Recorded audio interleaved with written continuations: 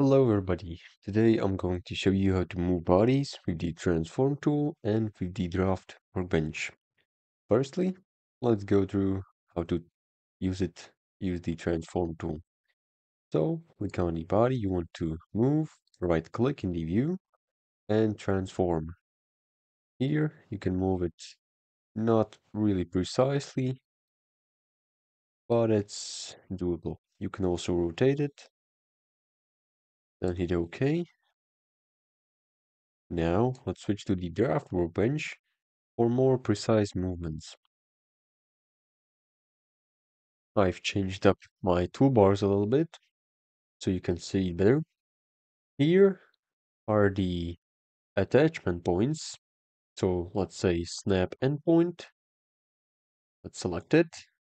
Now you have to select the whole body you want to move. Select the move feature. And with the snap point, you can choose any corner of the object. Then just move it to the other object. Left click and you're done.